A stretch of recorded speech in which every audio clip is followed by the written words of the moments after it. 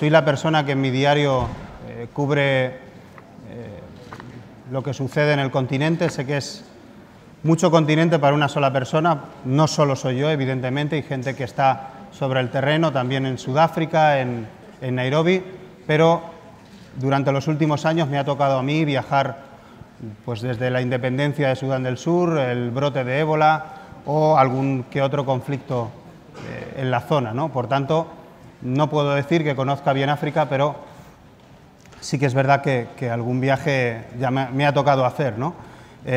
Con nosotros tenemos a 3 profesionales africanos, 3 eminencias, cada uno en lo suyo. Creo que puede ser muy interesante esta charla con ellos. Para mí es un honor compartir esta charla con ellos. El nombre de esta ponencia es Si hablas de nosotros, el periodismo en África y la visión de África en el mundo. Algunas de las preguntas que he preparado serán para los 3 y otras serán para cada uno de ellos. Para empezar, a mí me gustaría saber, volviendo a lo que decía Eric al principio en su discurso, me gustaría saber si estáis de acuerdo con la imagen que los medios internacionales están dando de África.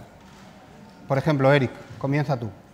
¿Estáis de acuerdo con la imagen que se proyecta de África en el exterior? Well, thank you very much, Alberto. I was hoping you would ask, would the pride of place should go to the lady, you know? But, you know, there's an easy answer to your question. You know, we can just readily say they're doing the best job they can. I'm sure every journalist who's in Africa from Spain or the UK or the United States, they're giving it their best shot, and they come to Africa from a cultural environment that obviously affects how they write and speak. And I've met a lot of really, really good journalists for whom I have eternal respect. I continue to respect them. But let me say this. The ultimate picture, when you've read or listened to, you've watched CNN or listened to the BBC or Radio France International or read the newspapers, El País and others, at the end of the day, a certain image comes out. And that image is what we call the African narrative. What the sum total of everything is the African narrative. And we all, there's not a person in Africa who doesn't have a problem with that narrative. And that's the point. So you've got some great journalists, they do wonderful things, but the sum total leaves a lot to be desired. And that's what needs to change. But when we say that, people tend to think, oh, they want positive stories. No, I don't want positive stories. I just want the real stuff. So I think, there's this idea that we keep speaking about Afro-realism. And I think it's a lovely balance to have, because you're saying, no, you don't want Afro-pessimism or optimism. Those are simplistic narratives. And there's been a lot of discussion today about Mo Ibrahim's idea of Afro-realism. I would take that a bit further and talk about a very nuanced idea of what the various countries, cultures, and people in Africa are about. When someone talks to me about Spain, I don't think about your political deadlock. I don't think about your troubles with the EU. I think about, quite frankly, having a wonderful time. I'm coming to Spain. I was so excited. And why is that? Because your reputation precedes you. Your reputation for being a fun country, for having wonderful food, for having wonderful music. That's what I was excited about. That's what I came to see. When I heard I was coming to Spain, I was really excited about that. And then, of course, I understood the challenges your country is facing. And I think that's what we as Africans want. Just see us as we are. Don't overstate our problems. Don't patronize us by saying, you're doing really well. Just, see us as you see yourselves, as complicated, as growing, as complex, because that is what the many different people and cultures in Africa are. Yeah, there's not too much to add to that. It is very much about balance. It is very much about nuance. There are, I mean, if you really just looked at it if you looked at the numbers and you thought, what's the issue here? It's mainly about Western news organizations, although more recently we've had some from China and Russia, but it's mainly about Western news organizations. And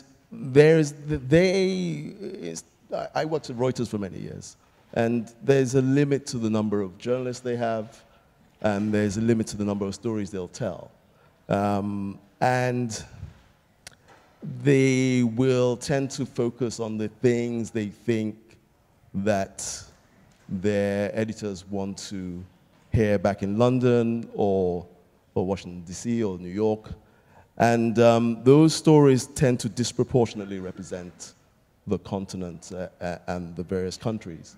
And also, if you want to then summarize stories about Africa as against stories about Ghana or Central African Republic or South Africa or Cameroon or whatever, you look for common links, and those common links tend to be conflict and poverty, and then it's one easy story you can wrap up. Tenía muchas ganas de escucharles, por eso rápidamente he pasado a las preguntas. Verashni Pillay es editora jefe del periódico Mail and Guardian, es el principal medio de periodismo independiente de Sudáfrica.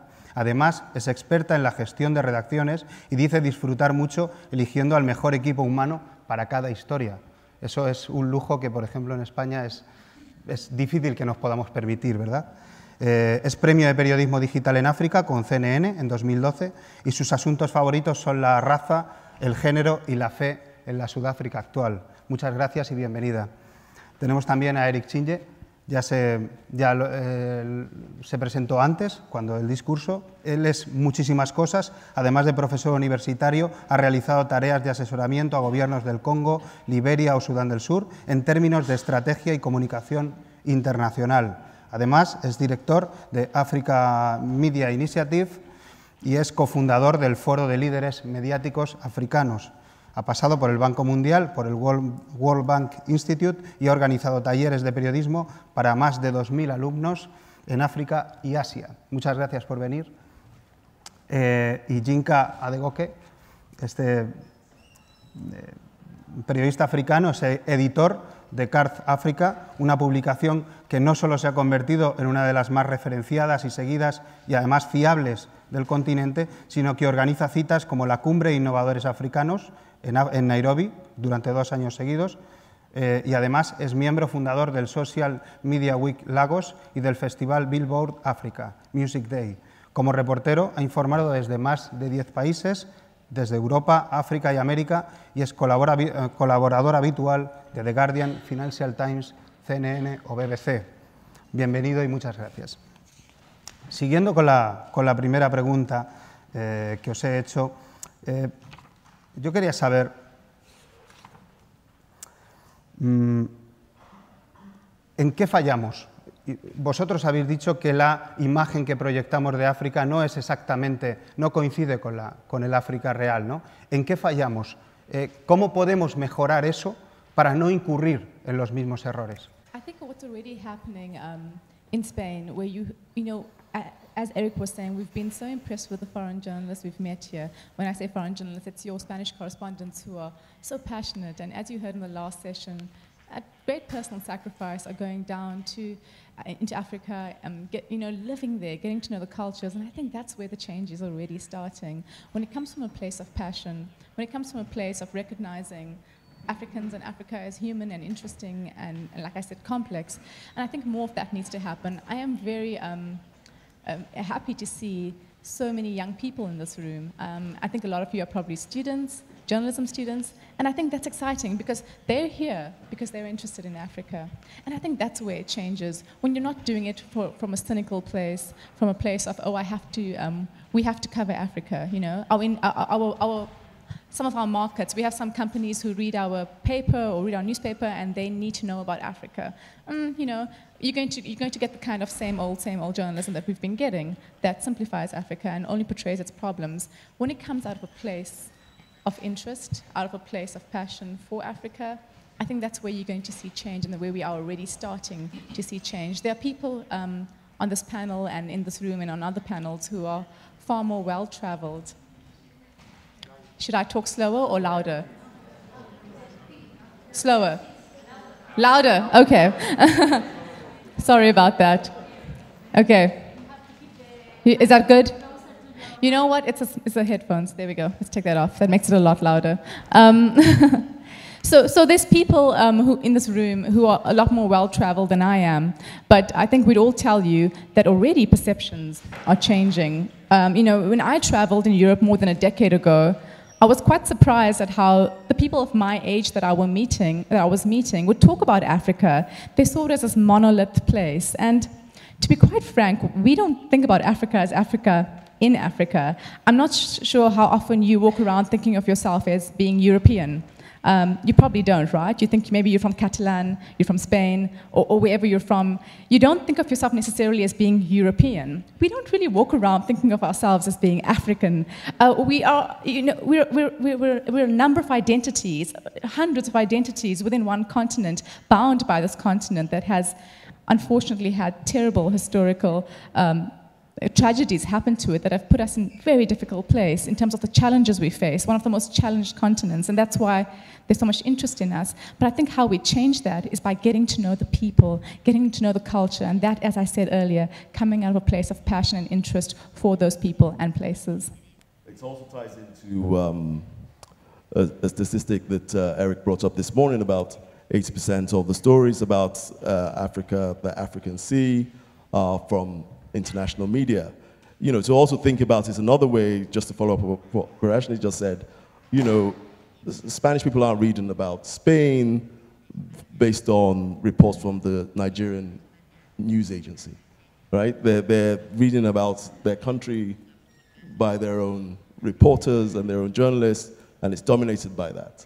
And, you know, it's the same sort of problem, you know, that we have on the continent, that these stories that we're talking about with the much more developed Western news agencies are not using African journalists who are, you know, would help them develop the nuance of the stories, right? So it's not just these fixed narratives that your editor in London has told you to go and find.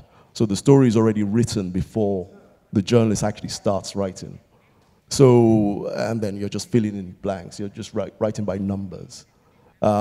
What you need are people to, what we do at Quartz is we work a lot with young journalists on the ground, young African journalists, to work with international journalists as well, but not in a kind of subservient role, but to work as partners and to, you know, to develop and strengthen sort of the journalistic standards on the ground, because that's the only way you can tell stories that people on the ground especially respect and enjoy. And I get the response. I get response from governments, I get response from individuals. Just, actually, I don't care about governments, but I care about people, right?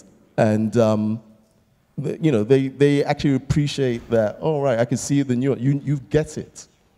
And we need more of that, more of the big news agencies, you know, thinking a little bit wider, beyond just the fixed narrative they already have in mind. You know, I spent almost 2 days in Madrid and interacted with a lot of Spanish journalists who are in Africa now. Pepe was the first one, you know, and then Gemma, who was here. Gemma, who was here. I spent a lot of time with Angela, quite a good number of them. And you know, I couldn't help thinking, wow, Pepe is a guy I would love to have a drink with. Because when he talks about Africa, he's so ordinary. It's not extraordinary. It's not anything special. I went into a home in Washington many years ago. And there was this lady sitting there, and everybody was just staring at her. And I was wondering, you know, because when I stepped in, she wasn't speaking. She was just sitting there smiling, and everybody was staring at her. I wish I took that picture. It's in my head. That picture is still in my head 25 years later. And had no clue what she'd been talking about until I spoke. I was introduced by my friend. I had a friend who was, at the time, a teacher in Delaware State University. And she brought me to that house and introduced me. And then they asked me to say something, and I was talking about how I've been in the States, but I've always gone back home because life is much better back home. And they all looked at me. And then the first question was, do you have, you say you're from Cameroon, do you have lions in where you live? And then I said, well, I saw the first lion live in the zoo in Washington. And everybody was in shock. It was later I found out that this lady who had been a correspondent in Ghana was talking about, oh, you know, you have to be careful because on the streets, they come up to you, the lions.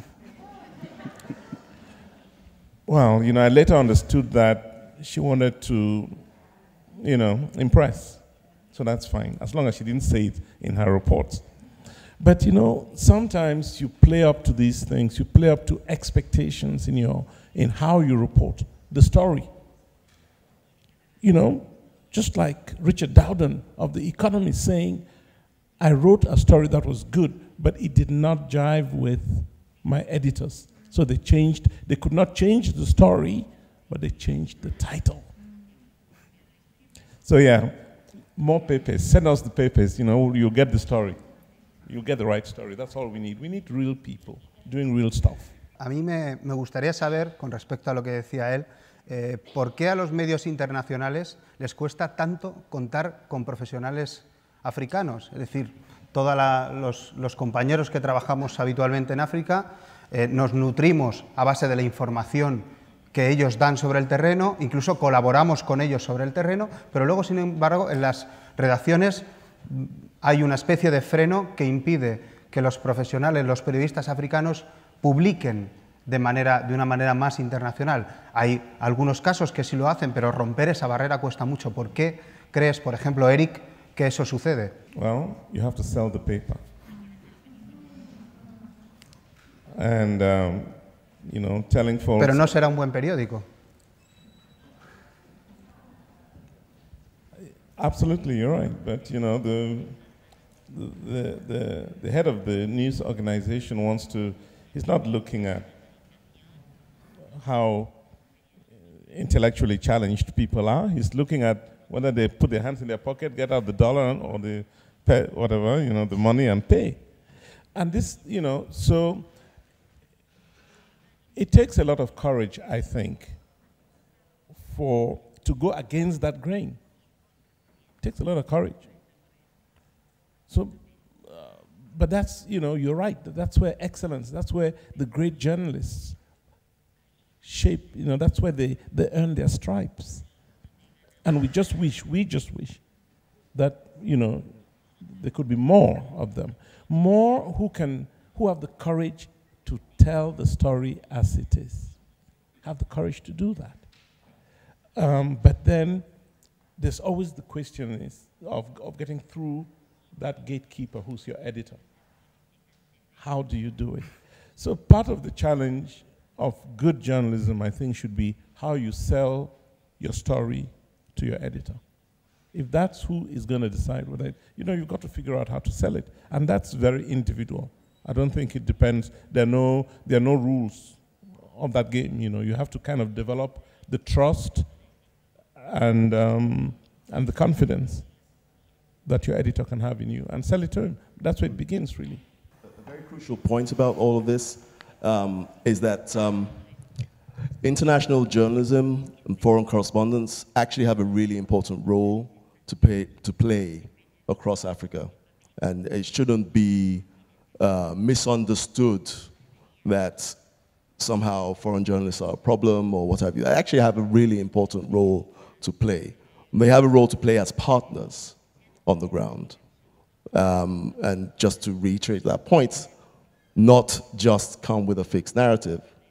There are great and interesting stories to tell. There are also stories that the powers that be in a lot of these countries do not want reported, and foreign news organizations in countries where the media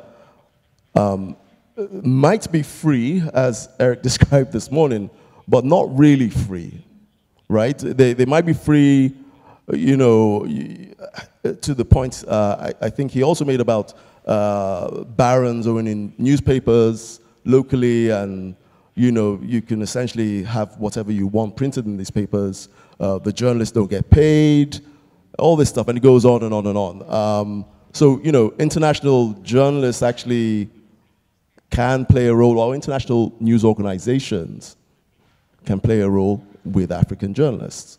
So it's not as if foreign journalists are of no use or are all just bad reporters. Actually, what I find as someone who now recruits journalists on the ground in Africa, when I work with both local journalists and international journalists, I find that this generation of younger international journalists are much more aware, they're much more engaged than the kinds of people I think I was reading 20 years ago. They understand that they need to, get in with the culture, understand some of the language, understand some of the food, not just sit off in a sort of colonial little quarter somewhere in the nice part of the city and then report from there. So people are, a lot of young journalists, they surprise me, they call me from places in Lagos, I'm like, man, I wouldn't go to that neighborhood, you went there? So people are actually, doing some of this work. So and it's easier sometimes, frankly, for some of them, sometimes, to get into certain places, to have certain doors open for them. And the same way that certain doors are going to be shut to them in terms of talking to the real people on the streets, because people won't trust foreign journalists. And that's why you need to work with local journalists who can give you a full picture, tell you, the complete story of what's happening on the ground. So I really struggle with this question. I'm not sure if I'm as optimistic as Yinka, because okay, so we're in South Africa, and when we have the same problem, we try to cover the rest of the continent, and we can't find African journalists. So we're using foreign correspondents as an African newspaper, which speaks to the research you were doing, to write African stories from across the continent, because South Africans also don't know enough about the rest of the continent. So you have the same problem that you have here in Spain. We want to educate them. We want to learn more about the rest of the continent. And we sit there and we struggle to find African correspondents, partly because people like Yinka are paying them too much, so we can't afford them. No, I'm joking. But what happens is that yeah, no. But a lot of the best correspondents will already be working for certain wires. There are so many wire agencies from across the world in Africa, so they're paying them in US dollars, so we can't afford them. And they're very few and far between. So you have these names, and everyone knows them, who work in different countries, so everyone goes to those people. And I think it's become a bit of a network of privilege, because they know people, they get referrals, and the people who might be able to make it are A, not getting the proper training. This is something Eric spoke about. We don't know about them. They're good. There's people with potential. They're not making it as journalists. I think I like Yinka's point of the ideal model, and I like what he said about this younger kind of journalists who are working with the people on the ground. I think that's a good way maybe to transfer skills so that you can then have those actual African journalists writing for international publications, because why not? Why shouldn't we be telling our stories? I'm not that impressed with journalists going to hang out in gritty areas of the city. They still can't tell our stories the way we can. I actually get quite upset about it. So we had a foreign journalist, and again, the foreign journalists we hang out with, we've been, like Eric says, are wonderful people, and I have so much respect for them. But you get a different kind of foreign journalists who just drop in and out of a country, don't bother learning the nuance, and that is a problem. So there was the South African president, Jacob Zuma. He's a bit like George W. Bush. You know, he's a character people like to tease, and you know, he can come across as a bit of a buffoon. And he's not the most popular president. So he had his third wedding. And that's already something that the Western world now is grappling with, polygamy. He's got 3 wives, and it's easy now to really mock him, you know. So he's here at his wedding. He's a proud Zulu man. He's wearing his skins, his animal skins, and he's doing a dance, a traditional wedding dance. And you have these foreign correspondents watching this wedding. And as part of the dance, Jacob Zuma does this thing, and he almost looks like he's about to fall, but it's part of the dance. It's a cultural thing. And then he steps up again. And the foreign correspondents report that halfway through the dance, President Zuma almost fell down. You know, age 67, he almost fell down. He could have asked anyone, you know. Like Mugabe. Like Mugabe. Well, I think Mugabe, yeah. So he didn't actually fall down. It was part of the dance. And he could have asked anyone. And I just thought that was really poor, really poor. And then you have other foreign correspondents in Africa who will persistently refer to the chair of the African Union Commission, Nkosazana Dlamini Zuma, as Jacob Zuma's ex-wife. Now that was part of her history. She is a professional woman. She has a career. She has worked really hard. She has a reputation for being a hard worker. She has worked hard to be a politician in South Africa. She went on to become the AU chair. And still you'll have foreign correspondents refer to her as Zuma's ex-wife, when that has perhaps nothing to do with the story. So that's where I say you need Africans telling our stories, and we can learn to tell them for an international audience. There's a bit of training necessary. So I think a lot of publications in the West will use international journalists because they understand the audiences. You can train African journalists to do the same. So I think that training needs to happen. And just on that, to finalize on that point, I mean, I've had people come into my office in New York who've maybe made one trip to Africa before, know nothing about it, and try and pitch me stories, and I look at them and I think, you don't know what you're talking about. And then the next thing I see their bylines in the New Yorker or some New York Times, and I'm like, how did that happen, right? How did that guy who didn't know, you know, the first thing about the country he was going to? So, you know, it bothers me that even though there are these hard-working people and people who are new, there's still a kind of easy door. At least I'm going to just speak for the Anglophone world. You know, obviously I know very little about what happens here, but definitely that still happens in the United States and the UK, where people who know very little are still given. En España también. It happens here. Verashni, esta pregunta es para ti. A mí me gustaría saber cómo os lo montáis para hacer periodismo de investigación. Imagino que tenéis tiempo para hacerlo, tenéis equipos, y me gustaría saber qué incidencia tiene, por ejemplo, en el poder en Sudáfrica, si cala aquello que hacéis, y con qué equipos contáis. ¿Y cuánta gente tenéis? I think South Africa might be a bit of an exception because we have a very rich tradition and culture of very robust investigative journalism that has really flourished in the country. In fact, Gemma, who was on one of the previous panels, was telling me that she's not sure that you get that level of investigative journalism here in Spain, which I was very surprised by. I thought it was a normal thing. I've grown up with that. And it's something a lot of us young journalists aspire to, the kind of, and Mail and Guardian is known as that bastion of investigative journalism. And the reason it's known so well is because it is powerful. It does create change. Investigative journalism has uncovered some of the biggest scandals in our country and has forced our governments to account for it. So things like the arms deal was a massive thing for us. It went on for a long time. It's still going on, and that was uncovered by investigative journalism. And that was, the politician who kind of first broke it, and who's now an international arms deal activist, Andrew Feinstein. In his biography, he talks about how he was so enamored with the ruling party. He was part of the ruling party, the ANC, and he was very passionate about it. And in his book, there's a very powerful chapter where he has hit all these walls with trying to hold this deal to account, and he realizes something is very wrong is happening. He's an honest politician, and he's going, why am I being blocked in this, because he was part of parliament, legislation, trying to investigate this.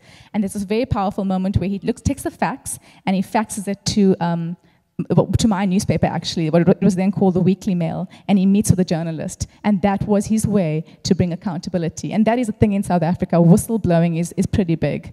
There's been some threats to our media freedom, but for now, investigative journalism is very powerful in South Africa. However, and this is the sad thing, we always thought that the threats to investigative journalism in our country would come from our government. We're always on the lookout for new legislation, and we all become very active about it, and we protest if there's any legislation that tries to threaten our freedom for investigative journalism or media freedom. But the biggest threat is actually financial. So right now in South Africa, the major media houses are having retrenchments and cuts. And what happens is that everyone's moving towards digital. And the problem is that they want clicks. They want clicks, they want journalism that is fast-moving, and investigative journalism, the kind that changes things and moves power, takes time. You need to leave a journalist alone for a few months so they can break a story. And that is becoming a rarer and rarer commodity, and that is quite sad. So, but we still have quite a powerful tradition, and what happens in South Africa is that we train a lot of other African journalists in investigative journalism because it is so powerful. Eric said something yesterday, and I thought it was so great. He said, if you want to change a government in Africa, get the people to start making a noise, and such a big noise that the government can't ignore it. And it's journalism that informs the people who then make the noise. ¿Qué papel ha tenido el periodismo en determinados movimientos ciudadanos que ha habido, pues no sé, para evitar terceros mandatos en países donde la Constitución no lo permitía? Se me ocurre desde Senegal a Burkina Faso, Burundi, ahora mismo República Democrática del Congo. ¿Qué papel está haciendo el periodismo en esas revoluciones? The easy answer is it kind of depends on which country you're looking at, and the role that media would play would depend a lot on a lot of other factors. You know, in Burkina Faso, for example, the media played a major role, but this was because the civil society had done a lot of groundwork. There was a lot of tension in the country, and what media did in the end was you pull the facts together. You know, when people are reacting or demonstrating, they usually have, it's like an elephant, you know, they're looking at it from one angle and that's all they're seeing. And then media steps in and says, you know, the problem you're seeing on this side is on the other side, it's on the front side, it's on the back side, and all of a sudden they see disaster. And then civil society acts. That's happened in many countries, but not all of them. You have a situation in Ethiopia now where I think they're possibly the most successful country, maybe next to Rwanda, that has totally muzzled the press, has full control over the press. And the media folks in Ethiopia or Rwanda are totally unable to articulate the deeper issues of those societies, totally. So they're non-factor. But then last week, a few days ago, there were these demonstrations in the Oromo lands in Ethiopia, and all that the media had to do, and they've done it, is for finally state the facts.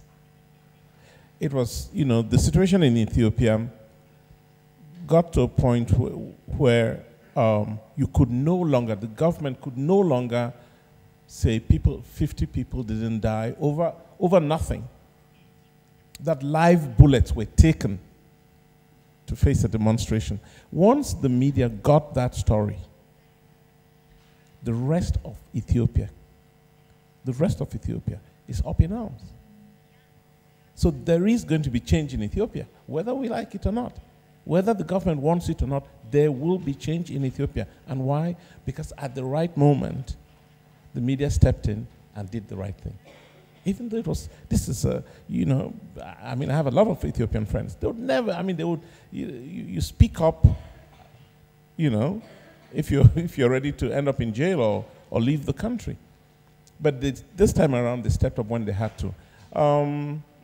I think the media has always played a role, but it's hard to, they've had to pick the right moment. And when they do, they get it right. When they don't, I mean, again, look at Ghana in the last elections would have gone up in flames had it not been for the media in Ghana and, to some extent, civil society, and to some extent, the creative industry, because everybody stepped in. But Ghana would have blown up because the elections took place, and it's usually during elections. Elections took place, it was almost evenly divided, and nobody was willing to give in. Because the same thing happened in Côte d'Ivoire. Somebody mentioned it. I think it was Gema who talked about it. Same thing happened in Côte d'Ivoire, ended up in war, ended up with the other president going to jail in The Hague. But the same thing happened in Ghana. And it was media that stepped in and kept talking about the need for peace and putting the blame on anybody who would act in certain ways. And that prevented people from acting, and peace was in Ghana. So, there's no standard procedure, I guess, in any of the countries. I just want to follow that up with a little bit of a throw forward to look at a bit of the future of what we're seeing on the ground a lot in terms of the role of media. And the role of media is kind of changing because media is changing. And what we call media, the way people communicate, the way people stay in touch with each other is changing. So the role of social media as a media platform, particularly for situations as described here, is becoming increasingly important. We're seeing, and you could just go through any number of countries right now. From the good, you could stay with the good, you could start with, say, Nigeria, where the last elections, it was the first time that an incumbent government had ever been voted out. But one of the things that happened that was really kind of amazing to see was how people use social media to sort of, when they voted, to show how many votes have been cast at each voting center. And they put it on Facebook and they put it on Twitter to show, so we're not going to see a different result from the one we're posting here, right? So that's on the good side, and it came to pass, right? And that's fine. But you're also seeing, we talked about radio earlier, where radio, like Americans always talk about, you remember where you were when JFK was shot. When I was growing up in Nigeria, you always remember where you were when you heard your first coup on the radio, right? When you heard the martial music and the military officer would come on and say, there's a new government, blah, blah, blah. But even radio is sort of, its role is sort of diminishes somewhat because now governments know, or coup plotters or governments that want to stay on in power, they go after social media now because they know that people are going to, the first time we knew something was really going wrong in Burundi was when they started switching off WhatsApp and social media. And you're seeing this in Zimbabwe right now, the same sort of thing, this flag protest being organized by people on WhatsApp. So, there's a lot of stuff going on there with the new role of the new media, for want of a better description, because obviously it's no longer new. But these platforms are becoming increasingly important in the way people find, learn out about what's happening in their countries and share the information and support civil society. Cada vez que he ido a África, y me ha pasado en muchos países, he tenido la sensación de que la prensa en papel era la proyección de lo que quería decir el gobierno. Me ha sucedido en muchos sitios, y que sin embargo en Internet estaba surgiendo una prensa crítica de gran calidad y que no había manera por parte de los gobiernos de frenar de ninguna manera. Pueden amenazarla, pero no la controlan, no la editan ellos. No sé qué opinas tú a ese respecto, si crees que ese es el futuro y los medios impresos, como decía Eric, van a acabar por desaparecer porque son irrelevantes. This is happening everywhere. African countries are not any different from what we're seeing here in Europe or in the United States or wherever. The economics of printing presses and paper is always going to eventually lose out to the power of the distribution of digital platforms. No doubt about that. So you've got to think about a few things about the African continent. In the last couple of years, in the last 2 years, smartphone penetration has doubled. There are now 223 million smartphones in use on the continent, and it's growing rapidly. And that's incredibly important. There are another, the 500, 600 million people signed up with phones, and many of them connected to the internet. That's how the majority of people on the continent get their internet connection. And what that means, of course, is that they're able to access your Facebooks and your Twitters to get information that is independent of the newspapers and the state-controlled radio and TV stations that many of us grew up with. As you have these independent platforms, as the news and the tools of production become more available and cheaper for people, remember, you have a huge youth swell in all these countries as well. And there's a ton of unemployment, as Eric referred to earlier as well. And it just means that lots of very smart young people are creating media to share information about what's going on in their local communities, in their states, in their wider regions, in their country. And that's, and I see that, every day. I just see more and more people coming up with, just amazing, very clever little sort of platforms that, some of which I try to support because I just think there's so many talented people who, if just given some assistance or given some advice, can create some, the next media giants for Africa. And digital will enable that because they don't have to go and get, hundreds of millions of dollars of investment to start a printing press. They can just do it online. Okay, there's still going to be issues about standards and ethics and all that kind of stuff still needs to be ironed out. But in terms of the opportunities, there are now, more opportunities than ever.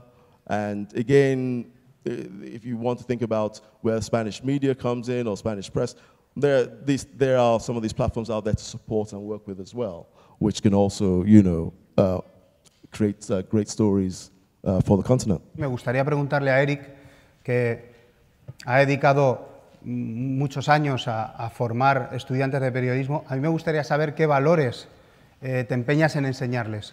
I have this young woman in Uganda who came up to me not long ago and said, about a year ago now, and said, "Can you mentor me?" And I said, "Sure, with pleasure." So I'm mentoring this young woman now, as I do a few others across the continent. And I told her, I said, look, think about your country. Think about what you want to see happen in that country. But don't be your own judge. Talk to people you think know better than you do. Talk to them. Draw from them as much as you can. But do what you believe firmly is right by your country. Think about, she's on television, I said, think about those who watch you. And give them the best you can to influence who they become, to influence what they know of the country. You are in a rare position as a journalist to inform both sides. And if you can bring the best of you to that job, it doesn't matter. You're criticized, you're punished, that no longer matters. Now, she goes home, we're having this discussion in Nairobi. She goes back to Uganda, and she does a story, which she does a story on the police. And they write to her boss saying, that story, that story should not go on the air again because they're going to repeat it or something. And asked that she should be given a warning. So she called me and said, look, now I have a warning. My job is threatened. What do I do? I said, why is your job threatened? Oh, you know, it's this story. I did it this way, blah, blah, blah, and I thought it was the best I was doing. And now you've put me in trouble. I said, wow, her name is Remy. I said, wow, Remy, you finally earned your first stripe. But it's a very small stripe. You need a bigger one. And you need to earn more. Oh, you know, Uganda is not like Kenya, blah, blah, blah. I said, I've just told you what I think. You've earned your stripe. If you want to earn more, you've got to do more. So she did. And she was picked up. The police picked her up. She now calls again. Oh, Rosebell is in the room. You know the story, I think. Yes. Yeah. Now, she says, now they've picked me up. My parents are worried. You know, I'm definitely not going to get this job again, and blah, blah, blah. I said, wow, you've earned your second stripe. You're doing very well, my dear, you know. And this young woman is coming up with amazing stories. And now they're leaving her alone, you know. So the story of the journalist doesn't always end up that good. You know, there are those who actually end up in jail and end up in jail for a long time. There are those who even get killed. I tell journalists, of all things, the most important thing is to be safe. But don't run away from the difficult story. You get beaten, you get arrested, you're released, but don't run away from that good story. And most importantly, balance. Remember that word, balance. Remember something else, research and data. Once you have, you know, even the guy who comes and even kills you, but if he knows that he killed you for the truth, I mean, I hope it never gets to that. But once, and the truth is, always comes with that element of balance, of data that's well researched. If you have those on your side, and you've done your homework of verifying those facts, then you're totally fine. That's all I want to see in a journalist. Bueno, tengo mucha curiosidad, lo primero, y imagino que la siguiente mesa lo resolverá, porque en España las redacciones de periódicos están llenas de mujeres, pero se pueden contar con los dedos de una mano las que son jefas. Espero que la siguiente mesa te pregunte su opinión. A mí me gustaría saber qué se puede hacer con respecto a lo que decía Eric para evitar o para presionar a gobiernos como el de Eritrea, el de Etiopía, el de Ruanda, que encarcela a periodistas durante años por hacer su trabajo, y si existe alguna asociación de periodistas africanos que pueda presionar a la Unión Africana o a algún organismo internacional para que intente hacer algo. Sorry, can I just understand, are you asking about women specifically or just media freedom generally? Yo recuerdo, porque las he entrevistado, casos de periodistas en Ruanda que han podido estar 8 años en la cárcel simplemente por hacer su trabajo, y me da la sensación que, salvo asociaciones como Reporteros Sin Fronteras, se ha hecho muy poco para atajar esa situación. Yeah, no, absolutely, and I think a lot more needs to be done. There are international organizations like you say, Reporters Without Borders. There's another organization based in New York which my predecessor has just gone to head up.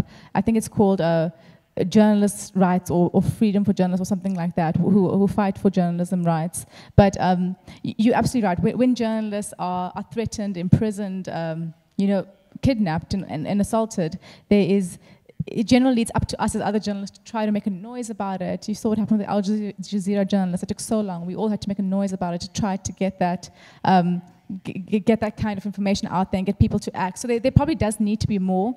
And unfortunately, I think what happens is that if a government doesn't care about its journalists and it treats its journalists like that, it's very hard to get them to intervene in that situation. You need people to to really make a lot of noise to get governments like that to change. You know, thankfully in South Africa, there is such a culture and tradition around journalism that if there's any, if anyone lays a hand on a journalist, there is a big uproar. There would be a big uproar. I remember once an investigative journalist was taken in for questioning. It happened several years ago. It was the only incident I can really remember. And there was a massive uproar. So you need that kind of sensitivity in a society to create that kind of uproar. You mentioned me being a woman. I'm not sure if the question was also around how, if that puts women off. Is that what you're asking? Okay. So absolutely, I can imagine that women across the continent would be very put off by that kind of thing, especially if they have children and families, to know that they might be kidnapped. And you know, it's not just in Africa. I was at the World Editors Forum earlier this year, and there was a Mexican journalist, and the things she was saying about how women are threatened in the field and how her colleagues are kidnapped, and it's terrifying stuff, absolutely terrifying. I think the stuff that prevents the rise of women to the top of media industries across the world, but particularly in Africa, is perhaps a little bit more mundane. It's often just sexism, you know. It's difficult for women to be taken seriously in very patriarchal societies. I find that you have to act like a man a lot of the time if you want to get further. And women who are very talented, who are you know, who are great at what they do, if they don't present in a certain way, if they're not a little bit aggressive, if they just happen to be softly spoken or happen to just be the kind of person who's not aggressive, they might not go very far. I happen to, you know, you need to be a little bit confrontational, a little bit aggressive to make it in societies that are patriarchal, unfortunately. And, you know, I firmly believe that if my government did not have policies and laws and legislations in place that promoted women and people of color, I wouldn't be where I am. Because there is an onus on businesses, media businesses in South Africa, to promote women, to make sure that there's more women, and you know, we call them affirmative action policies, those old boy networks would prevail. So I think if there isn't a buy-in at the top of society, you're not going to see that change happening, because patriarchy is so entrenched, yeah. To the issue of danger to journalists, it's a very real problem. It's a very real threat. I mean, we're working on a story right now in Kenya, where the elections are coming up, and already journalists are already, I mean, the election is not till next year, and journalists, local journalists, are already being threatened and harassed by the various sides. So, and even, you know, so even in countries where you think the press is free, this kind of stuff goes on quite a lot. I'm sure you probably get the emails from from CPJ, the Committee for Protection of Journalists. You know, countries like Ethiopia, like you said, and some other ones in Rwanda. Rwanda's like got it on such on lockdown. We don't even know that when anything happens there. But you know, it's real. It's a problem. I've had someone write for me before and just got strange phone calls. So I just was like, I can't risk having anything happening to you. So it's a real problem in certain countries. Again, this is why international press has a role. Again, to our earlier conversation, it's why you guys don't always get visas easily when you say you're a journalist. So yes, it's a problem, and it's one that, to Verashni's point, we should make sure we with the platforms that we have, we make as much noise as possible. We get ahead of the story, which is why we're doing this Kenya story before it becomes like, you know, some guy has disappeared for 1 month or something. Start talking about it now, and keep on doing that. It's the best we can do. That's the platform we have. I mean, everything we've said here is true about the issue of safety and also our ability to intervene when a journalist is in trouble. The best mechanisms, I think, that for doing that exist abroad for the most part. But there's a lot going on in Africa now. There's a guy in Zambia only a few weeks ago, the Post, which is the country's most important paper, was shut down. And it took the intervention, my organization, IPI in Vienna, and CPJ in New York. It took all three. All of us actually went to Zambia, to Lusaka. But there was a lot of sympathy for what we had to say. A colleague of mine who went. There was a lot of sympathy in Zambia when he told the government, because they received us, and he said, look, you can shut this paper down. It doesn't really, it punishes Fred Mbembe, the guy who owns it, and the 10 or 20 people that work for him. You've achieved that. But have you tried to estimate what the impact of this on your country? All of a sudden, Zambia is one of the problem countries in Africa. All of a sudden, the investors who may have been thinking about Zambia, they're seeing another banana republic, and on and on and on. And the government understood that.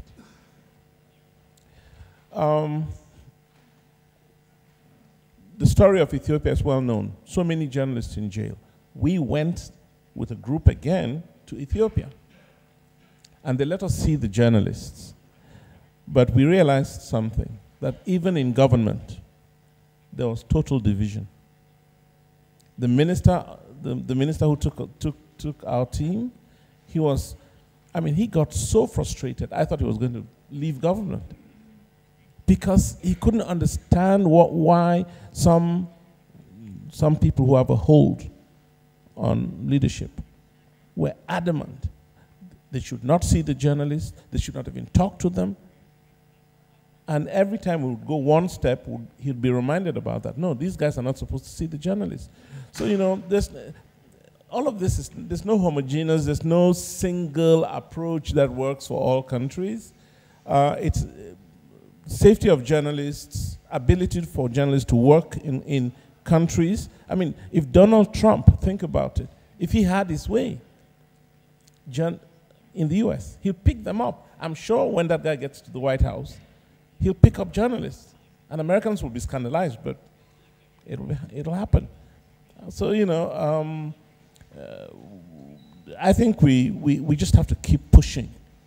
We just have to keep pushing, and I can guarantee you, I can tell you, a lot is happening in Africa. We have a meeting in a few weeks, in about a month, where every country will be represented by senior editors. We're going to be talking, it's all Africans. Every of the 54 countries will be represented at that level. It's the first time it's going to happen. And we're going to be talking about these issues, how we can put the spotlight on problems when a journalist is arrested. How can we weigh in when elections threaten the peace? So as a group, we want to talk about the issues that Africa faces and what media can do to change them. So, there's a lot going on the ground right now, but the problems are real. Me dicen que se nos ha acabado el tiempo. Sí, me gustaría que recibieran un aplauso ellos tres. Muchas gracias a los tres. Eric, Verashni y Yinka.